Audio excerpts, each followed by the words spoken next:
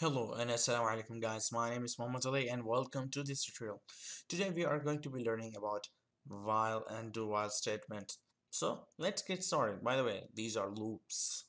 Okay, so I'm gonna be writing an example. Wait for me until I finish and I'm gonna explain it to you.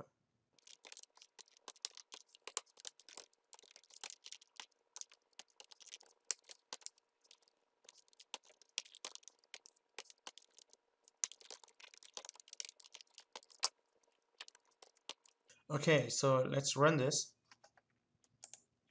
As you can see, you get x is equal to 1, x is equal to 2, x is equal to 3, and so on. The result is straightforward. You get number from 1 to 19. So what is happening? Well, I'm declaring an integer. I'm saying that the value of integer x is 1. So x is assigned 1.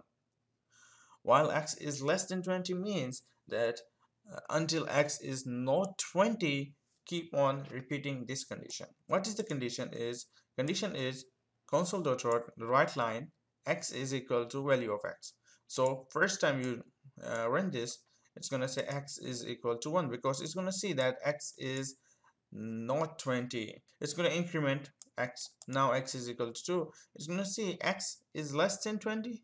That would mean that 2 is less than 20. Yes, it is less than 20 and it is not equal to 20, so it's going to repeat that again until it reaches 19. 19 says that it is what? It is 19, it is less than 20. True. It's going to do this and it's going to see again 20 less than 20. No, false. 20 is not less than 20. So when the result returns false, this is not going to run. This is going to stop running and we'll just get out of our loop.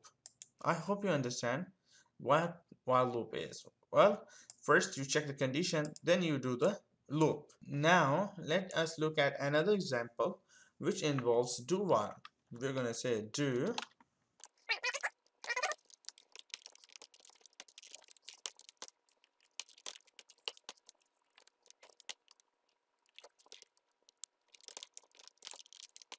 now let us understand this example. Let me run this.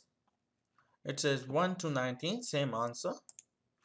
What is happening? I'm declaring an integer that would be equal to 1. That is the same all thing. Now I'm starting with do. What I'm saying that do what? Do this. While x is less than 20. Well, what is happening? First, it is doing what I have asked it to do. Okay. Then it is checking the condition. So checking condition is being checked later. And in while loop, your condition is checked before running the loop. But in here, your condition is checked after running the loop, and that is dangerous. For example, if I say 1 in here, now what is condition? X is less than 1 is less than 1. That would be false because 1 is equal to 1. But will it run? Yes, it will run. It's going to tell us that x is equal to 1. It's going to first run the condition.